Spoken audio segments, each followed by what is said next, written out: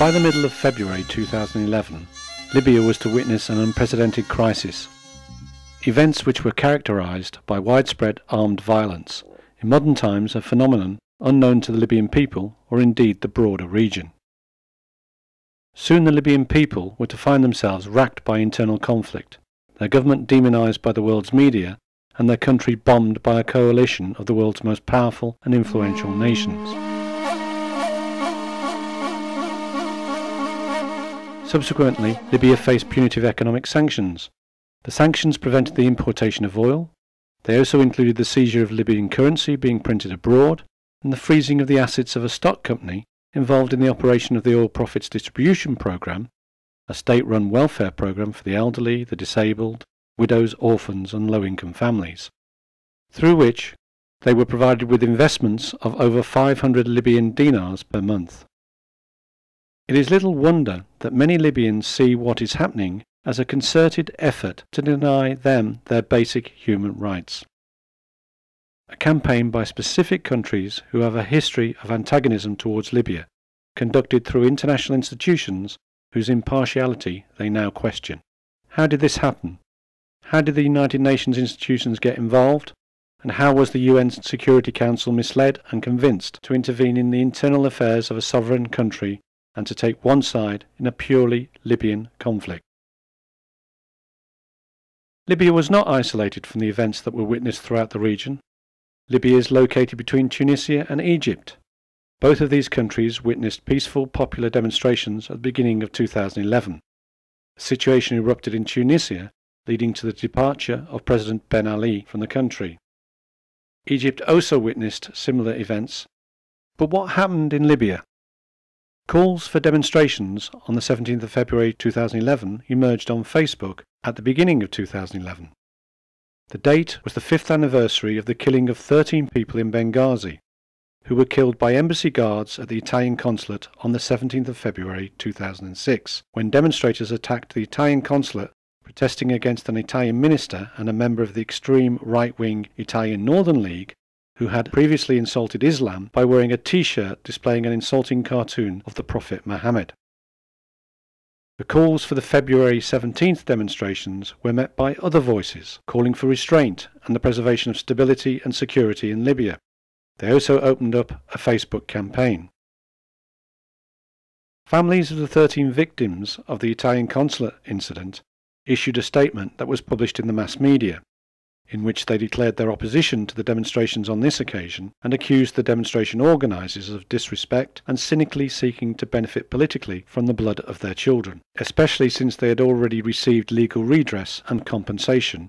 Muammar al-Gaddafi met with them on the 15th of February 2011, and they expressed their positions and concerns to preserve the peace and stability of Libya. On the 15th of February 2011, police and security officers in Benghazi arrested Fatih Terbal. He was the coordinator of the Association of Victims of the Abu Salim prison riot 1996. After he incited people in Tripoli to head for Abu Salim prison under the pretext that the prison was burning, and he urged them to storm the prison and free the prisoners. Some members of the association, being led by Terbal, mediated for his release, and he was released on the same day after he had confessed to making up the allegation of the prison being in flames in order to incite the demonstration. Although the mediators had agreed to act as guarantors, members of the association gathered in front of the police station and staged the demonstration immediately following the release of Terbal. They then proceeded to march for 10 kilometres and reached Al-Sharia Square. At the same time, a pro-government counter-demonstration was staged in the streets of the city. Violence erupted. Security forces separated the two sides with water cannon, and there were no casualties on that day. On the morning of 16th of February, a group of lawyers staged a demonstration in front of the North Benghazi court, calling for legal and political reforms. This was covered by the mass media, and the demonstration passed peacefully without incident. At the same time, reports were received that religious fundamentalists who had previously returned from Afghanistan, Guantanamo and Iraq were emerging to try and spread their influence on the unfolding events.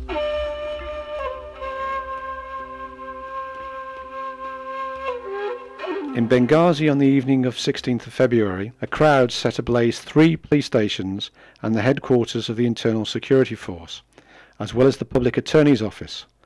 6 people were killed. Simultaneously in the city of al-Qaeda, police stations and internal security headquarters in the centre of al-Qaeda were attacked. Hussein al-Jawaifi military barracks in the centre of Benghazi and the al-Abrak air base 25 kilometres from Benghazi came under unexpected attack. The video shows that soldiers did not open fire on the demonstrators. It shows them retreating to the centre of the barracks and only firing into the air as the attackers advanced within the barracks. Attackers stormed Hussein al-Jawaifi and Shahat military barracks as well as the al-Abrak air base. They seized a variety of weapons and detained a number of soldiers who were guarding al-Abrak base and the airport. All of the soldiers were slaughtered, and another was hanged in public in the main square in Derna, close to Al-Shahaba Mosque. In the city of Zawiya, 40 kilometres west of Tripoli, army bases and ammunition depots were attacked in the early morning when security forces were caught off guard. Weapons were seized. The attackers brought light and medium arms and tanks into the main square of the city, and the number of people in the square rapidly increased. When more tanks and anti-aircraft guns were brought in, they began distributing the weapons in a manner that would enable them to resist the authorities. The covers on the tank cannons demonstrate that they had never been used before.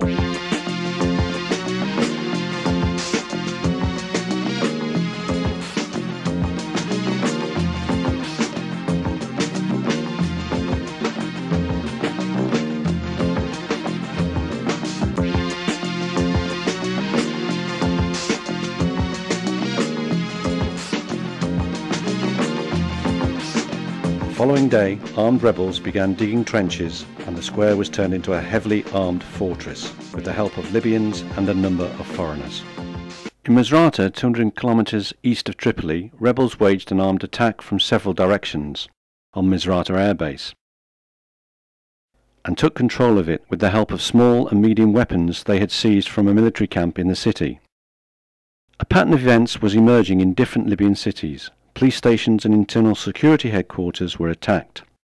Attackers took advantage of the orders given to police and security agencies to remove weapons from police stations and not to open fire under any circumstances. A number of administrative headquarters were vandalised and set ablaze, and military camps in Zawiya, Zubrata, Ajdabiya, Derna and Zintan, among other places, were the target of attacks by rebels who stole large quantities of arms and ammunition. In Benghazi on the 17th of February, following the burial of victims of the previous day, the Benghazi main police station was targeted. At the same time, others attacked Fadil Abu Omar barracks in a determined attempt to capture it. Confrontations between the attackers and soldiers began at 5 p.m. and continued until midnight. The attackers attempted to enter the barracks but failed. 14 people were killed. On February 18th, attackers used TNT explosives, Molotovs and heavy vehicles which they had stolen from Libyan and foreign companies to demolish the wall of the barracks. As the conflict raged, 24 people were killed. February the 19th saw the battle against Al-Fadil barracks continue. Attackers now used machine guns stolen from military camps in Shahat city, 220 kilometres east of Benghazi.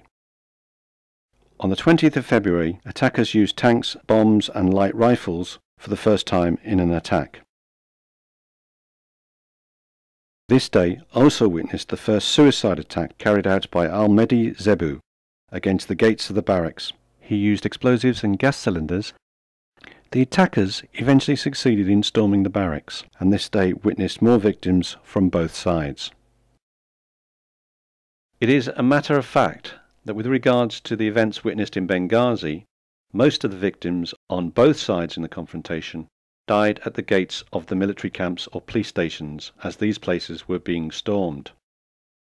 All of these sites were at locations at least 15 kilometres from the usual places where peaceful demonstrations are traditionally held. Several cities in the east and west of Libya fell into the hands of armed rebels in what was clearly a pre-planned and coordinated process. In the areas of the unrest, all police stations were set ablaze. The rebels stormed most of the military camps in the country. They confiscated different types of weapons, including 250 tanks, 73 armoured vehicles, 112 artillery pieces, 176 anti-aircraft machine guns, 254 rocket launchers, 222 light machine guns, 3,628 rifles, and large quantities of ammunition. According to military sources, it is now possible that the rebels possess more firepower than that of neighbouring countries. As the country fell into unprecedented armed violence, far removed from the relatively peaceful demonstrations in other countries, the widespread Arab mass media suppressed the facts and began fabricating stories and news pictures. They deliberately spread rumours cited from unidentified eyewitnesses and unconfirmed sources. Shortly afterwards, the international news agencies began citing the same false reports, without checking the truth of the original stories or the reliability, professionalism or objectivity of the original sources. The case for the truth was further undermined when international and regional organisations and constituent members of the UN relied without question on the false media reports, and failed to consult or contact the Libyan authorities, or indeed send their own fact-finding commissions, a proposal welcomed by the Libyan government and demanded by Resolution 1970. The passing of Resolution 1970 and 1973 was predicated on three unchallenged and unconfirmed media-based allegations. First, that the Libyan authorities had opened fire on peaceful, unarmed demonstrators, committed atrocities and killed thousands. Secondly, the Libyan authorities had deployed aircraft to bomb residential districts in Tripoli. Thirdly, that the Libyan authorities had employed mercenaries brought in from several African nations to confront Libyan demonstrators and to commit crimes. However, with regards to firing at peaceful demonstrators, the facts refute the mass media reports. Demonstrations are commonplace in Libya. In Benghazi, everyone knows that families of the Abu Slim prison campaign, one of the most vociferous and bitterest campaigns, have been organising demonstrations in the streets of Benghazi for many years, and continued to do so under the protection of security personnel. By looking into the reality of events and the places where victims died, the facts are that most of the victims were killed at the gates of the military camps while storming them by force in an armed attempt to seize weapons and ammunition. Whilst it is a verifiable fact that a greater number of people were killed after the rebels formed the armed militias and began to head westwards to attack even more Libyan cities. Also, the number of casualties in a single rebel attack and retreat, supported by NATO air cover and bombing, exceeded that of all the victims who died in the storming of all the military camps at the beginning of these events, and any fact-finding commission would verify this. Among the reports that aggravated international and domestic opinion, and a further justification for passing UN Security Council Resolution 1970, was the supposed bombardment of residential districts in Tripoli by planes. Districts such as Fashloun, Souk al-Juma and Jamahiriya Street in the centre of Tripoli.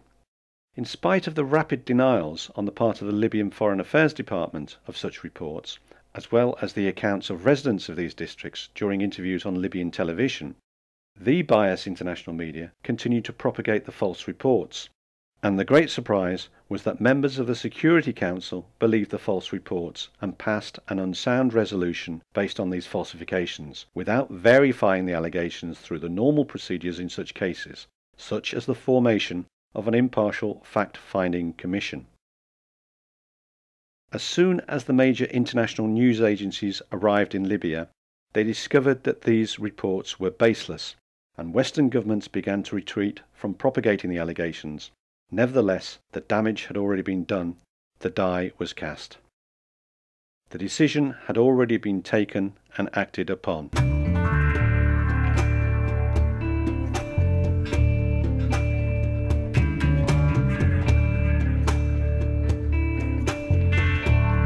On the question of the use of mercenaries, Libya is a multiracial, multicultural society. Its citizens are of Arab, European and Black African descent. In addition, Libya has a considerable number of Black African migrant workers. The rebels have waged a racist campaign against Black Libyans under the pretext that they were African mercenaries fighting alongside Libyan armed forces. Not a single mercenary was shown on camera, despite allegations made concerning the capture of such mercenaries. This is one of the supposed mercenaries. He is in fact a Libyan army soldier who lived in the city of Al-Ajalat. His name is Hisham al-Shushan. He appeared on Al Jazeera satellite channel being presented as a mercenary who was shown no mercy when he was hanged on a public bridge in the city of al-Qaeda, 200 kilometers east of Benghazi. The rebels' accusations did not stop at accusing black Libyans of being mercenaries. They also accused citizens of other African nations. The number of Africans in Libya prior to the crisis had reached more than 1 million. Black migrant workers fleeing to Egypt as a result of the conflict testified that when they were captured in Benghazi and al-Qaeda, they were forced to wear Libyan military uniforms and confess that they were mercenaries. The net result of the false media reports and the spurious UN resolutions and consequent bombing of Libya has served to terrorise more than 82% of the civilian population, who are denied their human rights to live in peace and security. Despite taking to the streets by the thousands on a daily basis against the bombardment, protesters failed to convince the world that they too were humans who are concerned at the loss of life and the denial of peace and security. Cities that were no longer under the control of the state spiraled into chaos. Rifles and tanks became commonplace in the main streets. In the absence of the state security apparatus, and with the release of prisoners, crime spread, and violations such as killing, kidnapping, rape, the execution of detainees escalated daily, and armed rebels committed crimes against humanity. In a square in the city of Misrata, 200 kilometers east of Tripoli, after controlling the city, rebels committed a heinous crime. They cut the limbs off a soldier, and they cut out his heart and trampled it. In Benghazi, the situation was no better. Rebels committed cold-blooded crimes. A captured prisoner was cut into pieces, and among the shocking crimes that were carried out in a public square opposite Benghazi courthouse, the seat of the Transitional National Council, these images document the execution of a Libyan soldier, after being tortured and then decapitated by a sword. All of this is being carried out in a building next to the court, where information gathered indicates that the basement of the building was being used as a prison, a place for interrogation and torture until death. The city of al-Qaeda, 200 kilometers east of Benghazi, was not spared from such crimes against humanity. Crimes there included the execution of captured Libyan soldiers following an oral interrogation for a few minutes. The executions bore the hallmarks of al-Qaeda.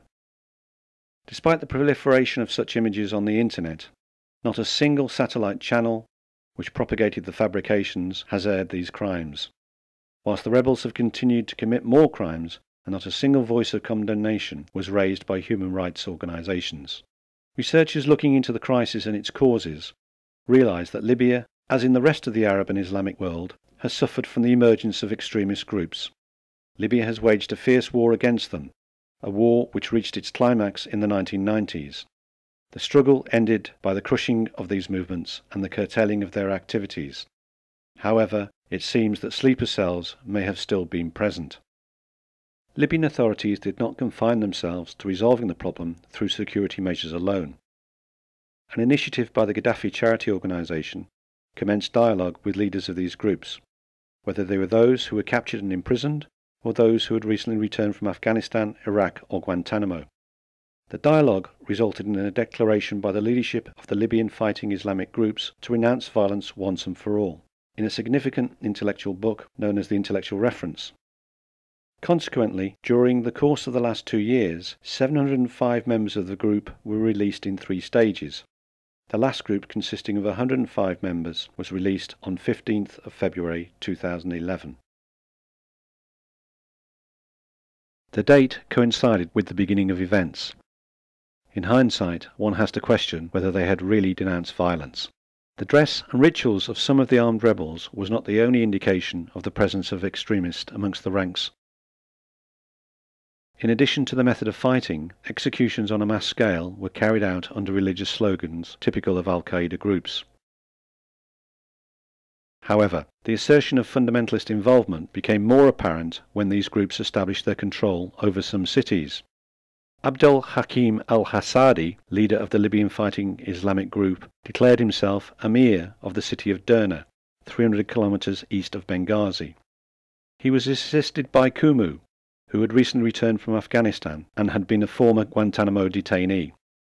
This information was released by various Western intelligence agencies. In addition, reports in American and European newspapers that interviewed this leadership disclosed training camps supervised by al-Hassadi and Kumu. Islamic Maghreb al-Qaeda did not conceal its mourning of its members when NATO forces mistakenly bombed rebels west of Ajdabiya. Also, a leader of al-Qaeda, Abu Yahya al-Libi, appeared on the internet instigating al-Qaeda members in Libya to fight and advised them to gather the largest quantity of weapons possible, taking advantage of the golden opportunity offered by the deteriorating security situation in Libya. Ayman al-Dawahiri appeared in a recording urging his followers in Libya to fight the Libyan army and NATO.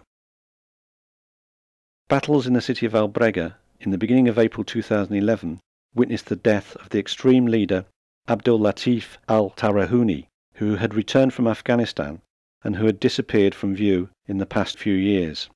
He was believed to have been in the Darfur region of Sudan. However, he appeared as a field commander in the ranks of the armed rebels during attacks on central and western Libyan cities. He died in Al-Brega, 240 kilometers west of Benghazi. His funeral was held in Benghazi and was attended by several members of the Transitional National Council, including the spokesperson of the council, Abdel Hafid Guga. Other information indicates that Islamic Maghreb al-Qaeda and other extremists operate training camps in Benghazi, in addition to other cities in the eastern mountainous areas of Libya. Countries throughout the world have faced and continue to face civil wars and armed conflicts. They do so without the intervention of the United Nations, even where intervention may be justified. With the passing of Security Council Resolutions 1970 and 1973, a dangerous legal precedent has been set. A precedent that now threatens peace and security not just in Libya, but throughout the region. The intense media campaign spread fear within Libya, supported by the involvement of members of governments of powerful nations, such as the British Foreign Minister William Hague, who in a deliberate fabrication announced that Muammar al-Gaddafi had fled Libya for Venezuela. This intimidated Libyan ambassadors and representatives to defect and desert from their posts. Despite the fact that the UN resolutions were based on unconfirmed media reports and passed in violation of normal procedure and practice governing these resolutions, Libya accepted Security Council Resolutions 1970 and 1973. They further accepted and proposed the implementation of a fact-finding commission called for in Resolution 1970. However, the coalition forces and NATO, who were entrusted with applying the no-fly zone, did not confine themselves to the resolutions. They are not protecting civilians. Indeed, in violation of international law, they have taken the resolutions as an excuse to carry out a wide-scale war of aggression. They have intervened on one side of a civil conflict to accomplish their own military, political and economic objectives. This is a matter that now calls for the urgent intervention of the United Nations Secretary-General and permanent members of the Security Council. They should end the illegal bombing and the intervention, and they should proceed to investigate this serious incident and bring all those responsible for legal transgressions to justice.